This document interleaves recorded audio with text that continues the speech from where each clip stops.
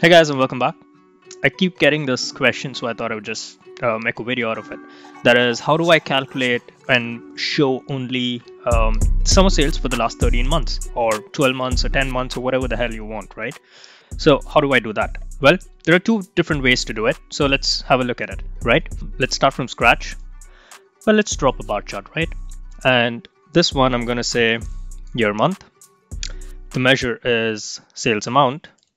And now you see that I have for, my entire data set. But I actually want it only for 12 months. So what's the formula to do that? Well, first I'm just going to sort this. And I want the latest 12 months starting from today. So how do we do that? Well, I'm going to go into my sales amount. And here, instead of this sum of sales amount, because that's going to calculate for the entire sales data that you have, we're going to write a set expression and say only calculate if the order date is more than the last 13 months. So what's the formula for that? And we're going to add a set expression that is open and close curly braces, open and close angle brackets. And we're going to say order date, because that's the dimension here. Order date is equal to, again, open and close curly braces, put quotes.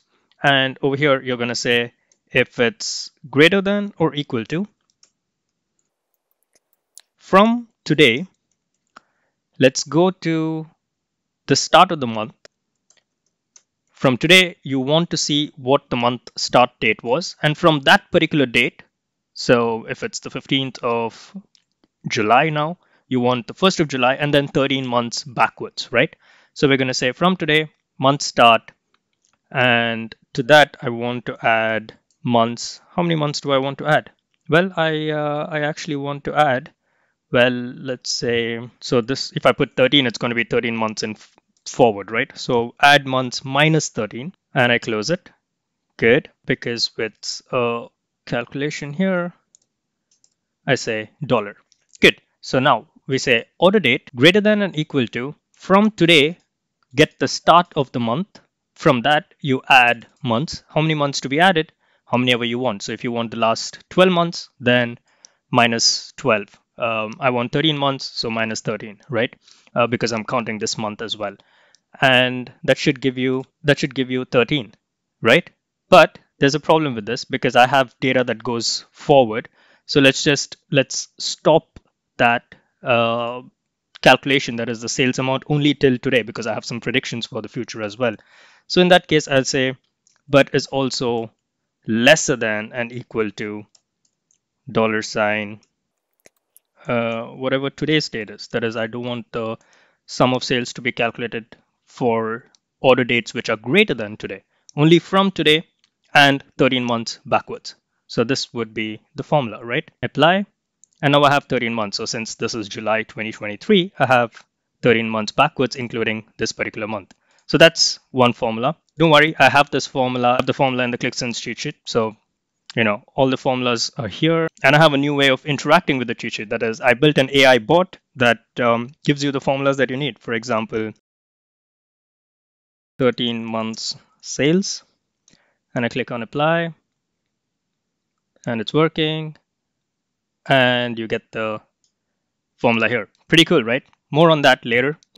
Subscribe, like, and stay tuned for more on the Qlik AI bot. Super cool. But you have all the functions here, so buy the cheat sheet and get access to it. So this is method number one. That is, in your measure, you say calculate only for this.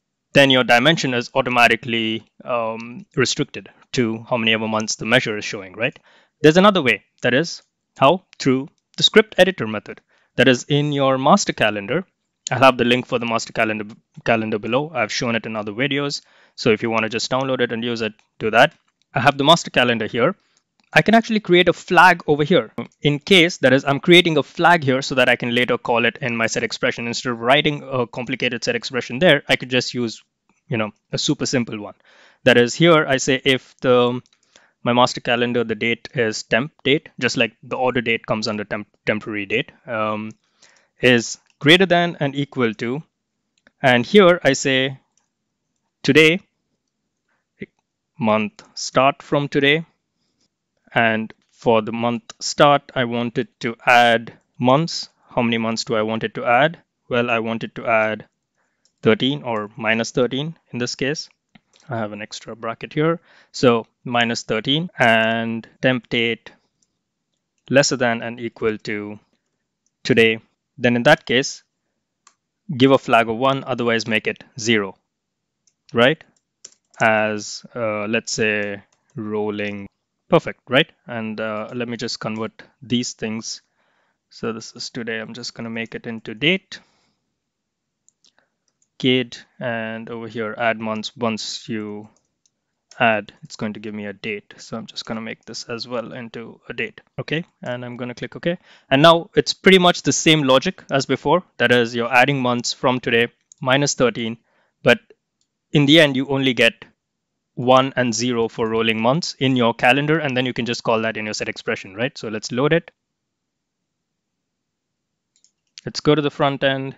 Let's copy, paste, and here I'm going to go in, remove this complicated one, and say that if my rolling 13 is equal to 1, then in that case, calculate the sales, otherwise don't, right?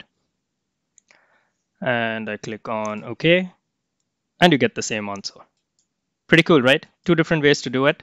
Check out the course. Stay tuned for an AI bot, Qlik AI bot that gives you all the formulas. And stay tuned, sign up for the newsletter to get more info on it. Get the cheat sheet right now, link below. See you in the next one. Peace.